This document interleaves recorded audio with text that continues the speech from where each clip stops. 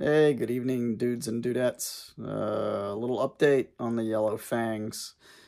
These are 3D printed nightmares that I've been fiddling with for the last several months. And I have to tell you, in the last 2 years, I've opened myself up to working on some of these 3D printed items. And I've worked on some good ones and bad ones. And this has probably been the biggest headache of probably anything I have worked on in a long time. And I have built over the years some really bad resin kits, and this probably tops them as far as difficulty of handling. I think the biggest problem with the 3D printed stuff is the brittleness of the materials, and I know that maybe has to go back to do with whoever's printing them. I know I don't know a whole lot about 3D printing, but I do know there's different types and rigidities and qualities of what they print them with. And the body and everything's been fine, but the chassis has been a nightmare. It's so brittle. I literally have broken this chassis on the 1/16 scale car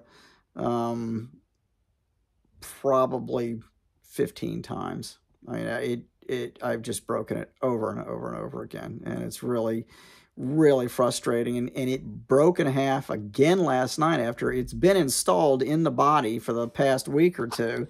And I was trying to get the motor in last night, and I mean, I'm not kidding you. I modified this engine before it went in this thing. I ground away so much stuff, it was unbelievable, and made sure everything was test fitted in advance where I could get it in and out of the body, because the tolerances are almost zero. I mean, you can barely get it in there. And was trying to get the motor in there last night and literally pushed the chassis through the bottom of the body and broke it in half again. And I just about hit the roof. I was ready to throw this thing against the wall. And I haven't done that in a long time with anything I've worked hard on, but it was really frustrating.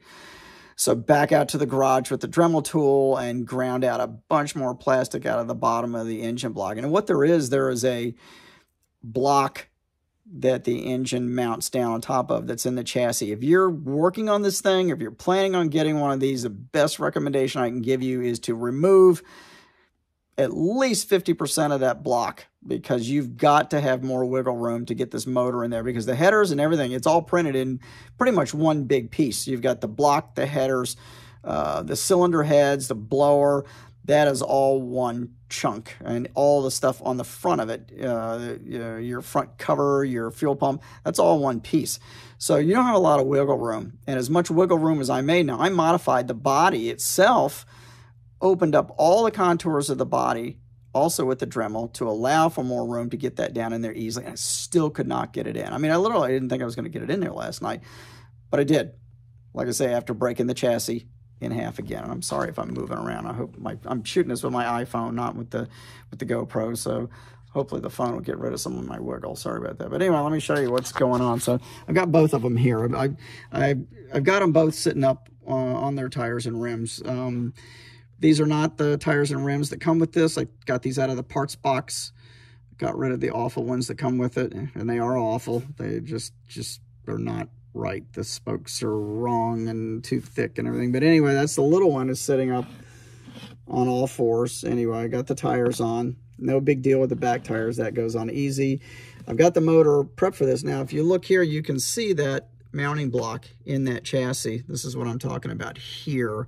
And they're all the same, no matter what size of these you get. So there's a slot cut in the bottom of the engine that goes in here that goes down on there. But this is where your issues come in with your tight tolerances around where the headers and the front of the engine and everything go. There's just not any room. You actually need to remove this. There's a cross member supposed to be here that you need to take out.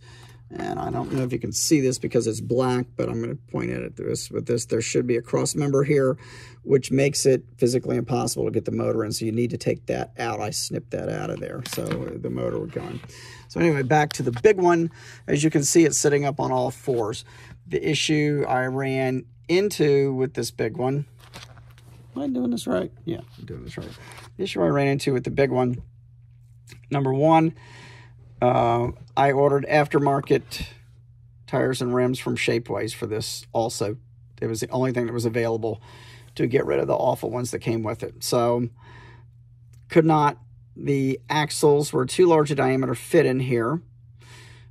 Tried to grind them down. I knew I couldn't drill out the center hole in here because you can see how tiny this is. So I thought about grinding them down. This is all very flimsy. Let's see, the whole axle will actually flex, and I'm not going to do this too much because I actually ended up, my idea was I cut off most of the axle pin. I was going to go in here with brass rod and drill this out, and as soon as I started drilling it, it absolutely started to disintegrate again, which is typical with the 3D printed stuff, and I knew I was going to end up wrecking the spindles.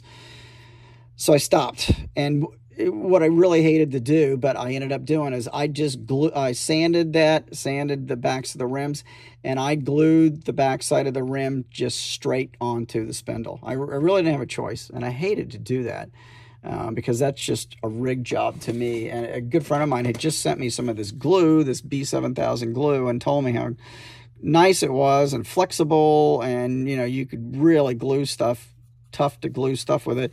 So I tried it on this, and it worked, and as you can see, it's given it some flexibility, but there's a ton of flexibility in this front axle anyway, which is, it's bad. And this took me 2 days to glue these 2 tires on and let them sit all day to make sure they were rigid. I had the body supported off the ground, so there was no weight on them. I lined them up perfectly. I had stuff holding them in place from the outside. They're not perfect. They're probably both a little bit tipped because I'm eyeballing it. I didn't have them in my jig, but it's in there.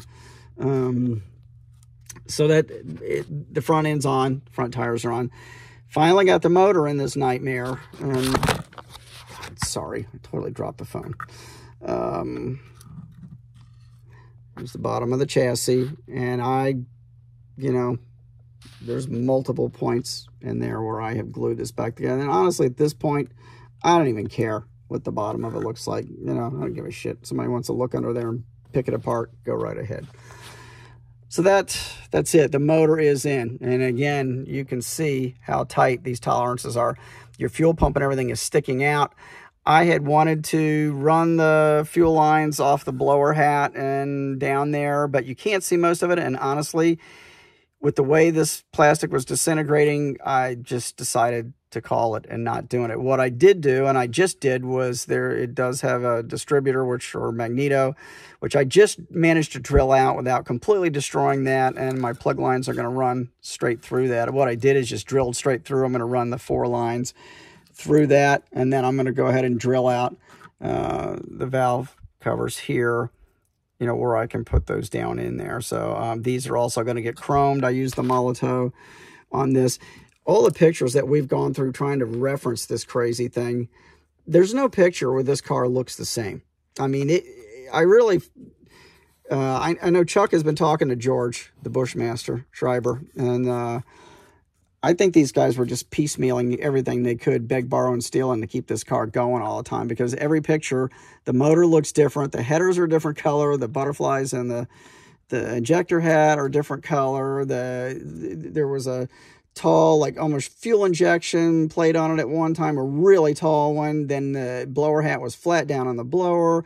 There was a chrome blower. There was a not chrome blower. So I went with one of the pictures where it had a not chrome blower, but it had a chrome, blower hat. The valve covers were chrome. So I went with that version, and I went with black headers because I don't like white headers. But I think from everything I could tell in the pictures, black, white, and or silver. Rear rims were magnesium. Later pictures, they were gold. So yeah, this thing is still, it's just a multitude of sins, but it is cool looking. I'm going to be glad to get it done, get it in my collection. I'm down to this and my driver figure. I still have to fix the parachute issue because this is not right where the chute goes. So I do have a scale chute that should fit in here that I'm gonna have to do some grinding on. Of course, it's 3D printed also, so I'm hoping it doesn't explode when I start grinding on it, and I'll probably put the push bar in there, drill that out, and I'll make a push bar out of metal. So anyway, these are the yellow Fangs. This is where we're at so far. So anyway, and the little one I will get done eventually. I'm so aggravated with this thing. I just want to, kind of get it done and move along to some other projects. And I'll come back to the little one or work on it in between everything else. So I've got some driver's figures to finish up. They're all in silver. The fire suits, the helmet is supposed to be the same color as the body on this. I've been in contact with a fella who gave me some information. I guess he's been talking to George also, and he had asked him about the helmet color, which I supposedly matched the body and had been lettered by Von Dutch that said Bushmaster on it. So I have not been able to find any pictures of that, so I don't know how to letter it up. So I'm going to paint it the same color yellow, and then I'm just going to wing it. I'll probably hand letter it, you know, put Bushmaster on there by hand and see what I can come up with. So anyway, so that's my story, and I'm sticking to it. So that's where I'm at so far.